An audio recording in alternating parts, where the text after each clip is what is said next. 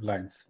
So I will talk about the genomic region analysis and genome editing for rice grain quality improvement. As the time is very short, so I will try to be very quick so I can cover all the things which I have put up in this presentation. So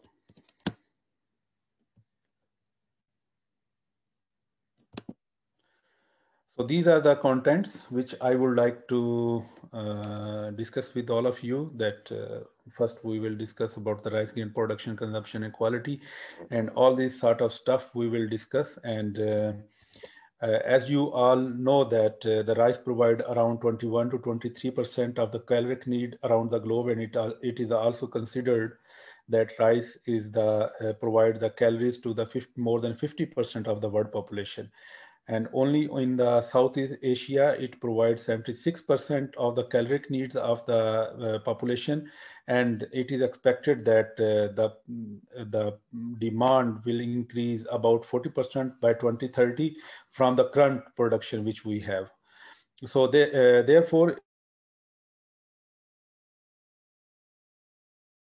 the grain quality is also imperative because the consumer preference and farmer profits and the multiple use of the food products, both at home and industry, are equally important. So therefore, it is very important to increase the grain quality.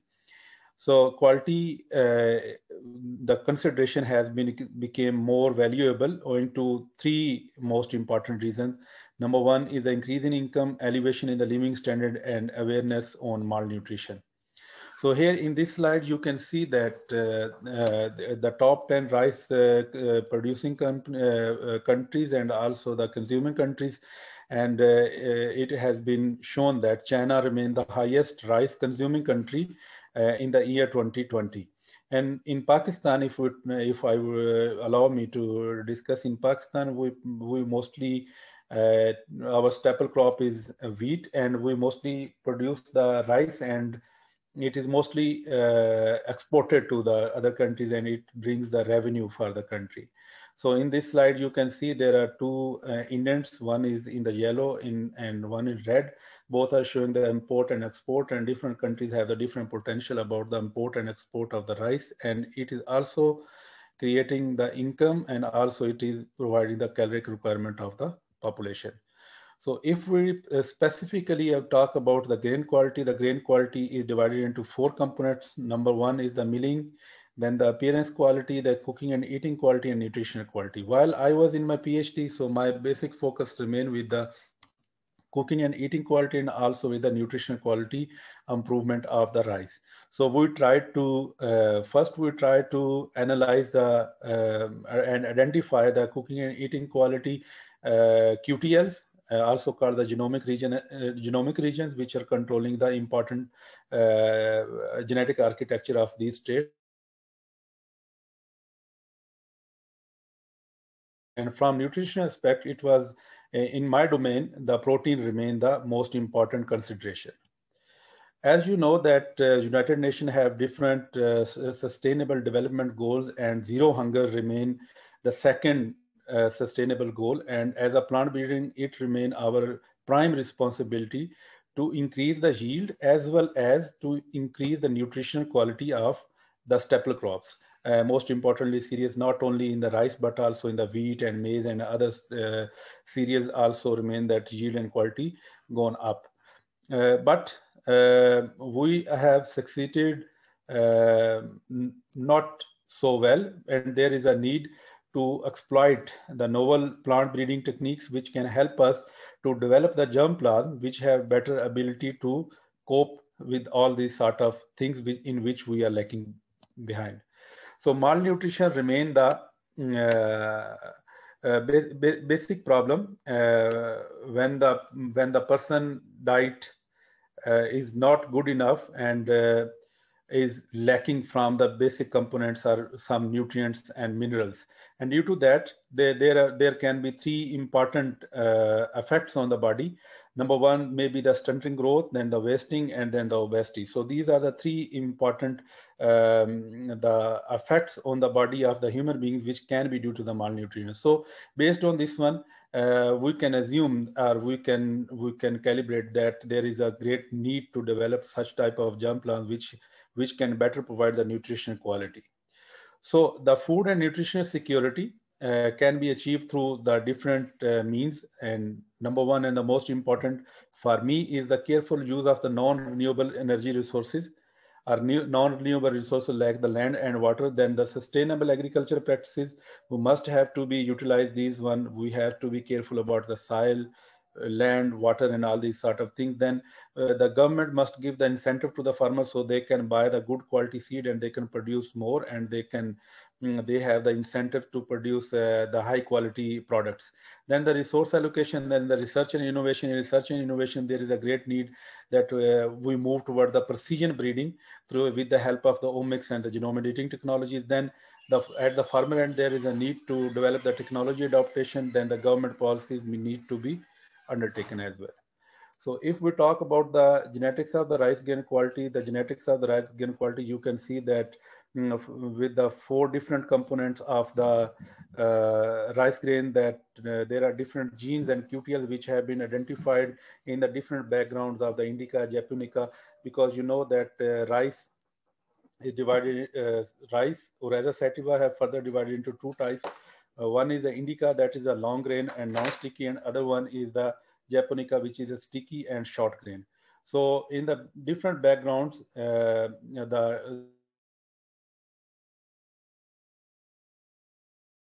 different grain quality related traits. So based on the previous finding, we developed a study which can analyze that the genomic regions which can control the cooking and eating quality traits, and then the genomic region which can control the crude protein and the fractions of protein, because the crude protein or total protein are further divided into 4 different components that are the glutamine, albumin, prolamine, and globulin. So cooking and eating quality is determined. The most important components in cooking and eating quality are the amylose content, gel consistency, and gelatinization temperature. So amylose content more than 25% make the cooked rice hard, dry, separate, and less tender. So it is preferred that we must have the varieties which have around the 20 to 25% of the amylose contents. And it further depends on the consumer countries, like what are the consumer preferences. Some consumer, like in China, they mostly like to have rice which is sticky in nature. If we talk about the India and Pakistan, so they mostly prefer about the non-sticky rice. So the amylose content, they vary among the varieties, and based on the consumer preferences, the researchers develop those type of varieties. So gel consistency is also important for the cooking and eating quality, because if the the amylose content are high, so it can be assumed that gel consistency may have like the value of more than 70. So more than 70 make the rice more hard. Then the gelatinization temperature and protein contents, they both are also important. And protein content actually also control the taste of the cooked rice. So there are several QTLs or genes which have been identified previously. And in this study, we also try to develop some QTLs which can be further useful for the future breeding programs. So the most important gene which remained with our consideration was the VAXI gene. And VAXI gene actually that is on the chromosome 6. So in this study, we also identified that the VAXI gene was present on the chromosome 6, and we further analyzed that what is different in case of the varieties, in case of the lines of the population which we are using in our study. Then in the same plant population, we also conduct another study which was related to the seed storage protein. And the seed storage protein is actually the key determining factor for the nutritional quality.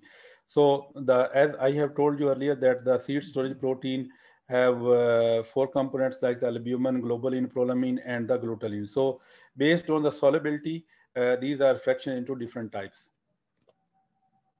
So here in this slide, you can see that glutamine is actually the alkali soluble protein.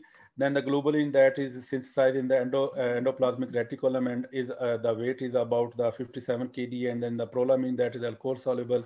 Then the water soluble albumin, and the globulin, that is salt soluble. Actually, what we done in this experiment, we use these different reagents, like for the albumin, we use the water as a reagent to extract the albumin protein. Then for the globulin, we prepare the reagent which have the salt, so we extract by using the salt. So these are the different material and method which we use to extract these proteins, and which were further analyzed through the physiochemical analysis. So so far, there has been much work has been taken to understand the rice grain quality, but obviously there is a requirement that the more in-depth knowledge must be available to the breeders and to the researchers, so that they can develop the high grain quality rice that can be beneficial to the consumers as well. So in this study, we actually identify the QTL which were associated with the cooking and eating quality. Then we detect the allelic variation in the VEXI gene. Actually, whenever we study the eating and cooking quality, we always consider the VEXI gene as well, because the VEXI gene is the major gene which control the cooking and eating quality, and as well, it have the influence on the protein contents of the rice varieties. So this is actually the breeding method and the breeding scheme which we use to develop the population. And there was around 193 recombinant inbred lines which we developed, and under the different environmental condition in 2015 and 16, then 2017 and 18, we actually harvested the material, and that material we use to identify the different cooking and eating quality related traits as well.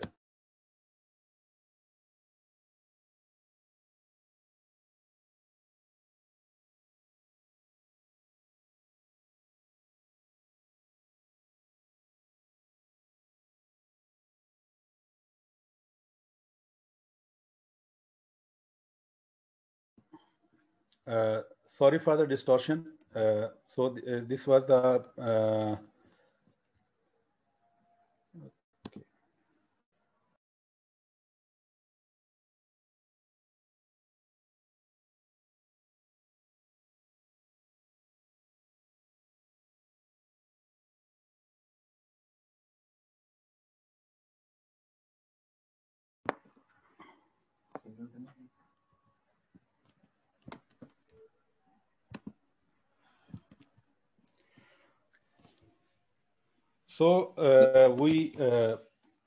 you can hear me, please? Yes, yes. Okay, okay. Still the problem is same. I am sorry for that. The things are not in control. So I have turned off the video because there was some problem.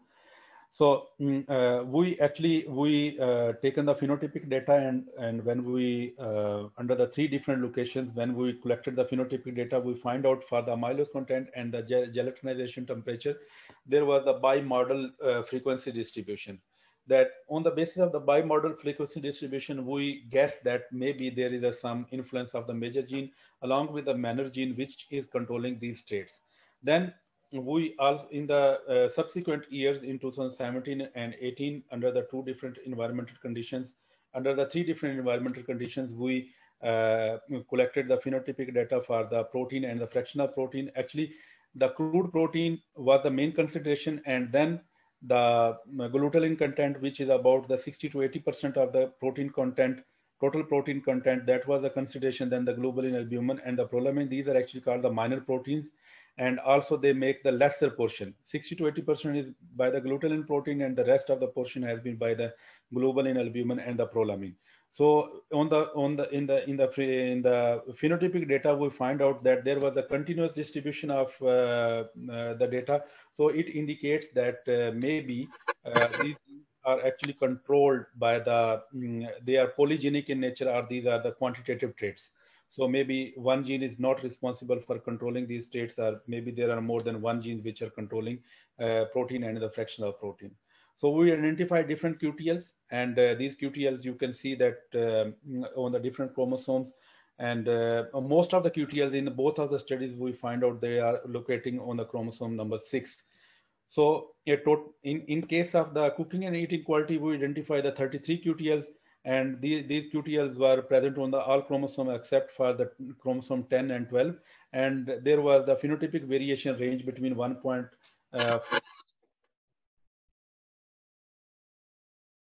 variation as well, and we also checked the epistatic QTLs, which may have the influence on the major QTL controlling these states. In the another study in the seed storage protein, we figure out that there are the 44 QTLs which are controlling these five traits, and the phenotypic variation vary between the 3.70 to 12.47%. Similarly, we also conducted another analysis to understand the epistatic QTL and the environmental influence of the environmental influence on the expression of these QTLs. So based on these findings, we tried to find out that the most of the QTL, they are actually they are on the chromosome 6, and also the one of the major gene which control the grain quality traits, that is also on the chromosome 6, that is called the VEXI gene. So we guess maybe there is some sort of allelic variation present between the lines and the parents of this population. So what we done that we collected the leaves and we extracted the DNA, and after DNA we designed some primers and we fully sequenced the VEXI gene in the both parents and some lines, which we selected on the basis of the phenotypic data. So when we're done with the Sanger sequencing, we find out that there was and also in the different exonic region of the VEXI gene. The most important one was SNP1 and SNP2, which was present in the exonic part of that gene, VEXI gene. So we guess maybe the variation within these exonic region is responsible for the phenotypic variation of the phenotypic data which we got for these traits. So to further unearth this thing, one of my lab mates at that time, we conducted another experiment. We knock out the VEXI gene from both parents of this population, which was the Nippon-Bear and YK17.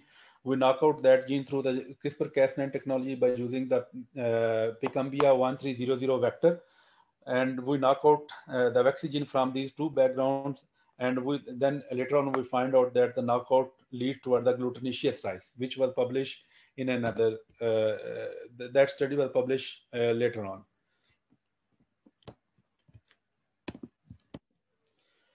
So now I will talk about the second portion of my presentation, which is genome editing.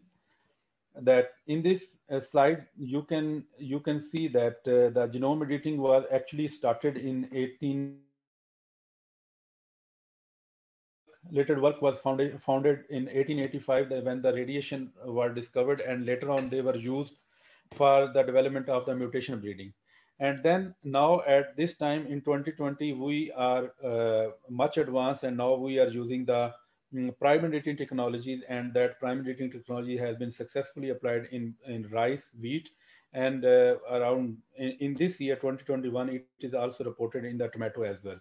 So the journey which was started from 1885 and nowadays in 2021, that technology has been advanced, that we have more precision, we have more efficiency, and we have more leverage to understand the genomic architecture of the traits which are beneficial for human beings.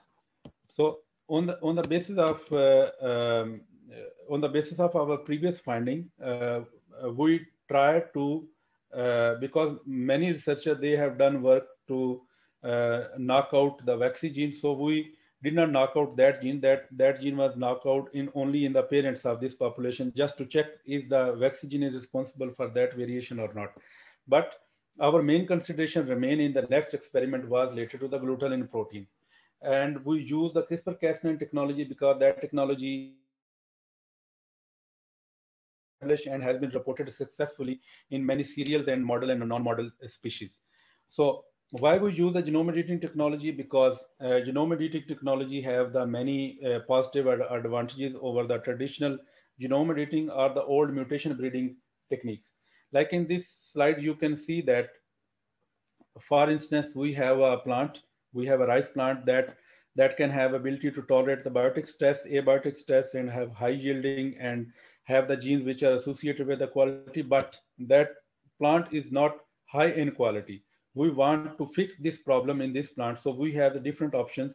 either we go toward the classical breeding techniques that will take a lot of time and energy, but we have no surety that our experiment will be successful, or at the end we will get some plants or some variety or some lines which have the high quality. But on the other hand, we can consume the less time, but in that case also we have the less efficiency and less precision. That is called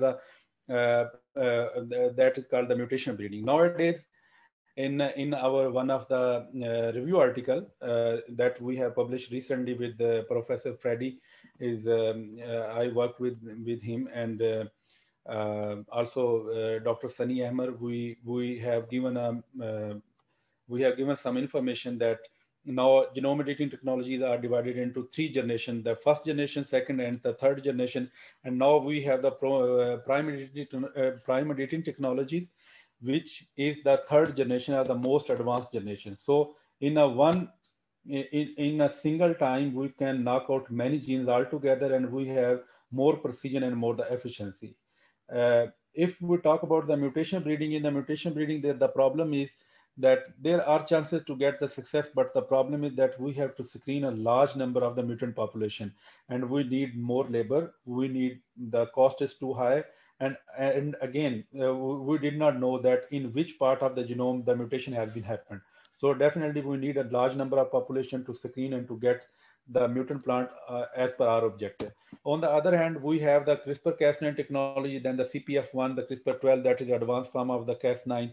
Then we have the base editing, and now we have the primary editing technology, in which we can not only knock out one gene, but at the same time we can knock in the genes, and through that target several genes altogether, or even several targets within a single gene. So in this way, we have more efficiency, we have more precision, we have ability to knock out, or we can have the ability to fix the several genes altogether for a single trait or for the different traits. Like if we want to have a plant which have high quality, also have high yield, also have the abiotic stress resistance, so we can identify the different genes controlling these traits, and we can fix these genes or knock out these genes altogether through the CRISPR-Cas9 technology. So there are the different advantages and disadvantages of these techniques, and ultimate our objective is through all these techniques that we have to get the high quality rice, as our objective of this breeding program was to get the high quality rice. So in this technique, in this method, we can have the ability to get the nutritional high nutrition rice with good cooking and eating quality and with a good grain appearance. So in this experiment, we actually tried to knock out the glutenin-related gene. That gene was only the identified gene, that was not reported anywhere, or that was just given on the genomic for the glutenin protein. So we given that gene a name of glutenin A, and we get some information from the rice genome annotation project. From there we get some information, and we selected 2 targets in the in the same exon of that gene. So actually what we done, that we use the PC1300Cas9 vector, and we construct the vector, and then after constructing vector, we gone with the transformation. And when we're done with the transformation, after that we screen the mutant. We find out that we have the 100 or 200 mutant plants. From the mutant plants, when we're done with the Sanger sequencing, we find out that some of the mutant plants, they were homozygous, and some of the mutant plants, they were heterozygous. So we consider only the homozygous plants, because the homozygous plants, when we grow in the next generation, they have no ability to segregate. But in case of the heterozygous plant, yes, we keep the heterozygous plant, but we later on in the subsequent generation, like in the T2 or T3 generation, we find out that in the heterozygous plant, there was a segregation. So in the segregated population, we again find some homozygous plants. So we get several seeds which were good enough for us to conduct the grain quality related experiment. So what we've done, we taken 2 targets and we given name the target 1 and target 2. And each target have around the 20 nucleotides. And at the end of the 20 nucleotides, there was the palm sequence, because palm sequence is very important for any target region, because the guide RNA and the palm sequence, they have to unite with each other, and on the basis of the palm sequence, then the next process of genome editing that took place. We find out several homozygous plant, and in the several homozygous plant, we find that there was different types of mutation for the both targets. So on the basis of this mutation, we get the seed, and we grow the next population. In the next population, when we have the enough number of seeds, we go for the different agronomic and for the different gain quality related analysis. So here you can see that in the wild type and the mutant plants, we compare these two plants in their spike as well, then the plant length, plant height, and also the seed morphological traits we also taken, and agronomic data we also taken. And when we analyze the agronomic data, we find out that all the other traits like the plant height and number of tillers and panicle length, and these all agronomic traits, that they were similar to the wild type, but only there was a difference of only 1,000 grain weight. So might be, we consider, might be that is due to the mutant plant may have some, that is due to some mutation. So we gone for the electron microscopy of the mutant seed and as well as the wild type seed. So we find out that not only the protein related contents, but also the starch granules, they were also in the mutant plant, they were not compact, they were in the round shape, and they were sorted out from each other. But in case of the wild type, they were compact, and maybe that was also a reason that this gene may have the influence on the starch related properties as well. So then we move toward to collect some data for the grain quality related traits that was related to the protein contents, glutenin content, because these 4 fractions of protein and the protein content were the main consideration, because that was related to the glutenin. So if the mutation was really responsible for change in the protein content, it must have highly significant difference with the wild type. So we find out that the glutenin content were not only highly significantly different from the wild type, they decrease, but also the protein content, they were also decreased. But on the other hand, the small fractions of the protein, like the globulin protein, albumin protein, and the prolaminin protein, their contents were increased. Might be due to the decrease in the glutenin content, other protein contents were increased. So then we check some other starch related properties like the total starch content, then amylose content, then that in case of gelatinization temperature and total sugar content, there was no difference between the both wild type and mutant, but the wild type and mutant, they were highly significantly different from each other on the for the total starch content and amylose content. The difference between the total starch content might be the prediction that this gene is controlling the starch related properties and as well as the protein related properties, and it was also seen when we're done with the scanning electron microscopy. So then we moved toward, and we collected the different parts of the mutant plants and also the wild type plants, and we considered, because this gene was expressing in the highest high expression was there in the 10 days after flowering. So we collected the organs and part of the mutant plants and the wild type, and we extracted the RNA, and then we prepared the cDNA, and we done with the expression analysis, and we find out that there was a highly significant difference between the wild type and mutant at the different days after flowering, like the 5 days after flowering, 10 days after flowering, 15 and 20 days after flowering. So then we compare the mutant plants with the wild type plant for the different other genes which were controlling the similar, like the protein contents or glutenin contents related property, and we've done the differential transcript expression of the gene which was involved in the glutenin biosynthesis, and we find out that the wild type, the expression of those genes was high, but in case of the mutant plant, the expression of those genes was in those parts at different days after flowering, that was highly significantly lower. So on the basis of this one, we predicted that this gene is responsible for controlling the glutenin contents, and maybe this gene can be further utilized for the plant breeding program.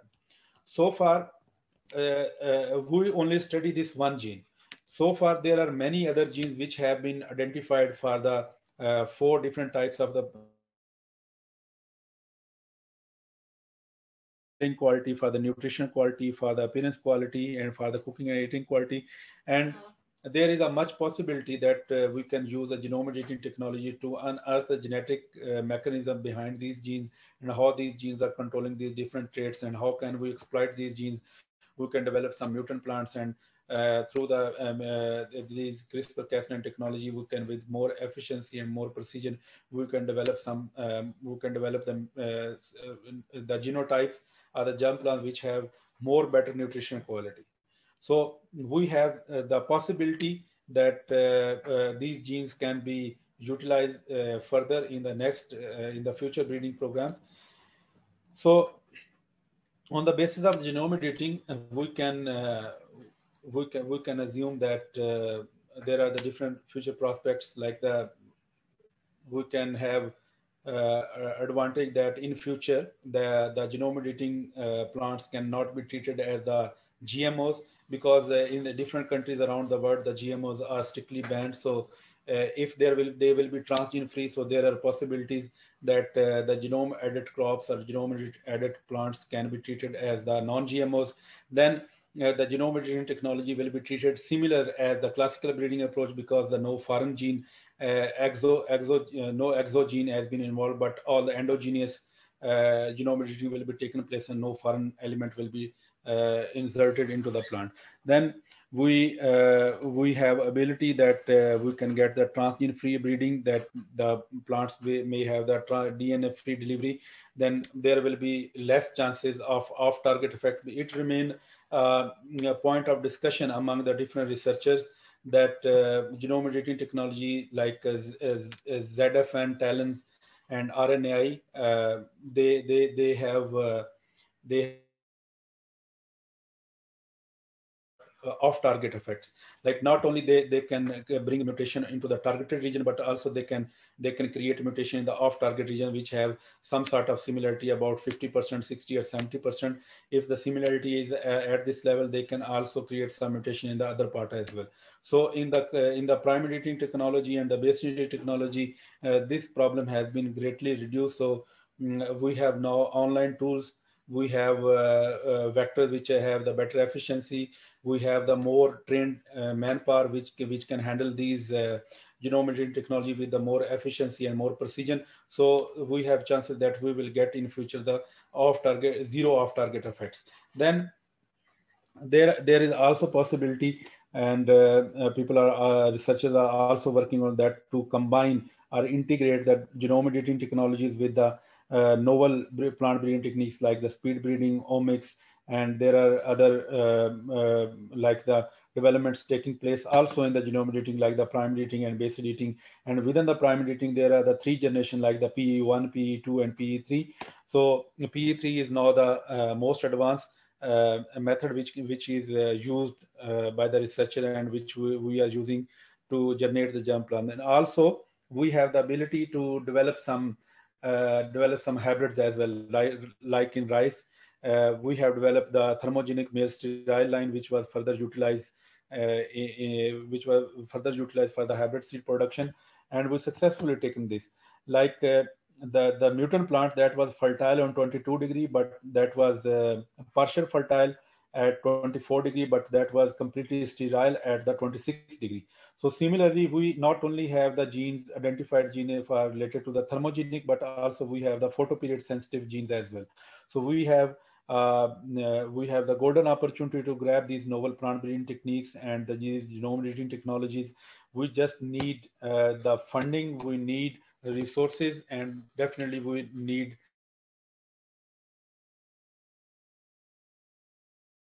technologies for the betterment of the human beings.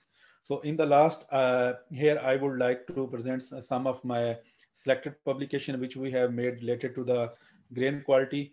So like the both of my first experiment, now they are published on, they are available online. I will also share with Professor Carlos, so he will share with all of you. And also we have like some uh, made some publication which are related to the apomixes.